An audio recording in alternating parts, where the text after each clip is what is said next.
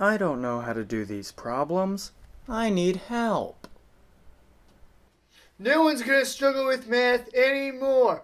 We're going to make math great again.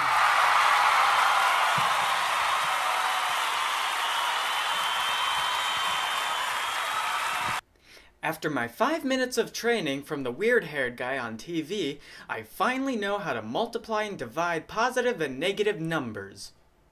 Let's take 2 and 3 for example.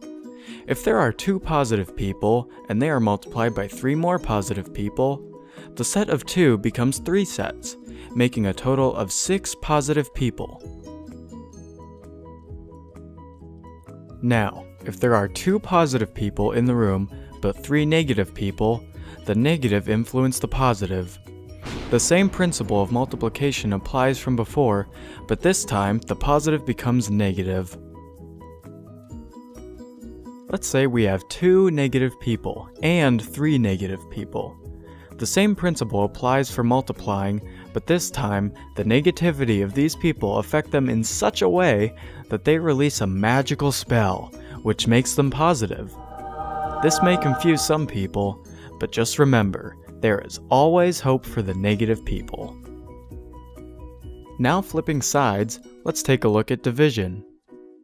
If 6 positive people are divided among 3 positive people, each person will receive 2 positive people, thus 2 being the final answer.